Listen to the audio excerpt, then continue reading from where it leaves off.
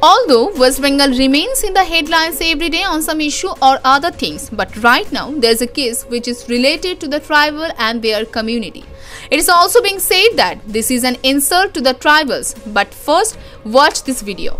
After this, you can decide how much truth is there in this. Therefore, let's take a glimpse of it. You all may already aware that BJP protested against the suspension of opposition leader Subhendu Adhikari in the West Bengal Assembly. In return, West Bengal CM Mamata Banerjee along with TMC MLAs staged a protest in front of the statue of Bhimrao Ambedkar in the West Bengal Assembly complex on November 29 and 30, demanding pending funds from the centre under MNREGA and Pradhan Mantri Awas Yojana.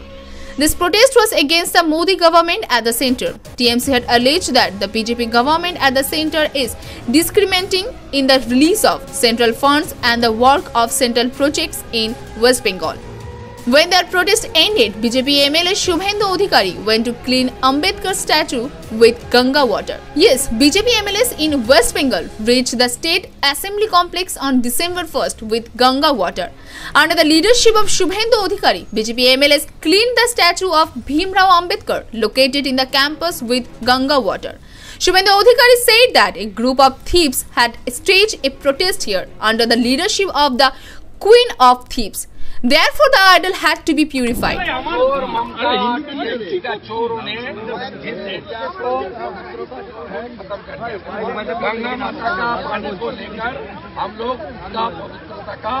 रक्षा किया, पुनर्बहाल किया और इस area में पवित्रता लाने के लिए हमारी जो सनातन संस्कृति है उसको मानते हुए हम लोग एक कार्रवाई किया और बाबा साहेब को वंदे मातरम संगीत और नेशनल एंथम द्वारा हम लोग समन किया, वंदन किया, पूजन किया।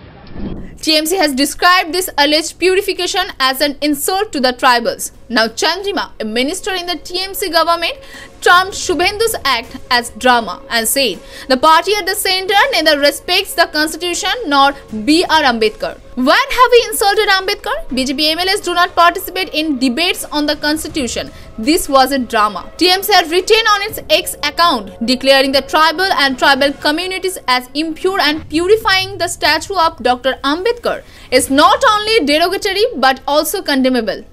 भारतीय जनता पार्टी जिस हिसाब से नेशनल एंथम को अपमान किया, उसके बाद में 27 तारीख को शांतिपूर्वक डॉक्टर बाबा साहब अम्बेडकर के सामने हमारे जितने भी राज्य के जो विधायक थे, मंत्री थे, उनका शांतिपूर्वक प्रतिवाद चल रहा था 100 दिन का पैसा एवं घर के पैसा के लिए। आज देखने को मिला जो शुभेंदु अधिकारी एवं भारतीय जनता पार्टी जो ट्राइबल मंत्री हैं उन लोगों को भी अपमान किया एवं पूरे आदिवासी समाज को अपमान किया।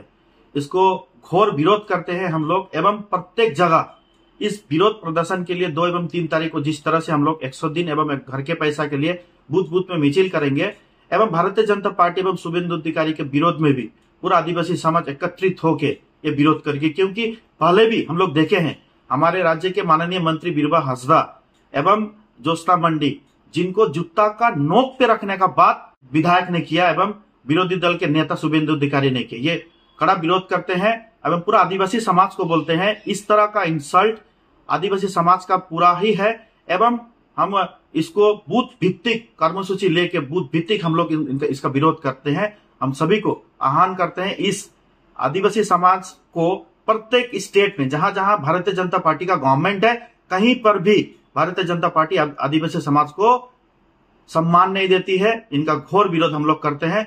मैं सभी को बोलूंगा ये चीज को लेके, ये जो प्रतिक्रिया को लेके हम लोग प्रत्येक जगह विरोध प्रदर्शन करेंगे।